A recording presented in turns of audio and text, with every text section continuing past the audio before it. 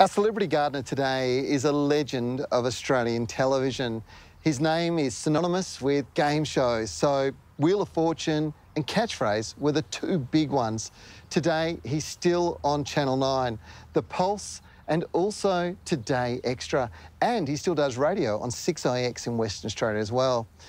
What was surprising was, well, I know he's a busy guy, but the garden he chose to show us is located here, at Crown Perth.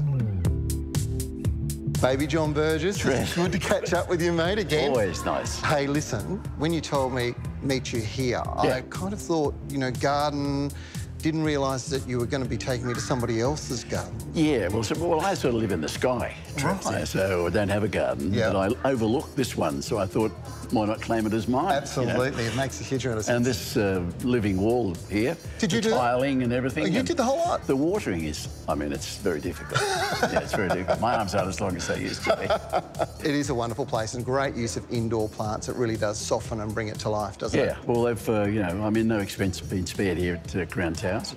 As much as I enjoy being here, I've got even a better spot for us. If you'd like to join me for maybe a convivial. Sounds very good to me. See how I spoiled you? It's unbelievable. I'll tell you.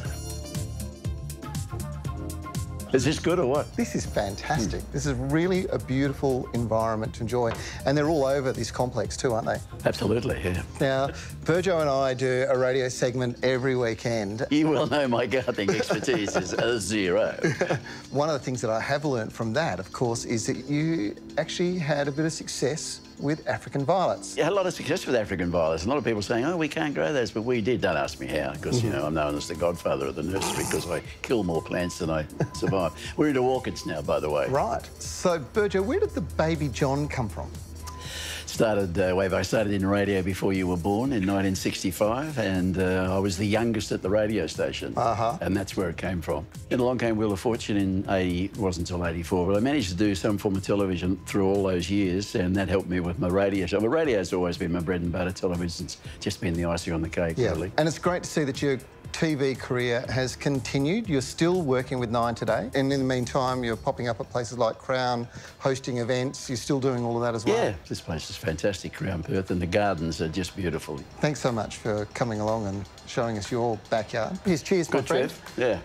Cheers. So it's nice.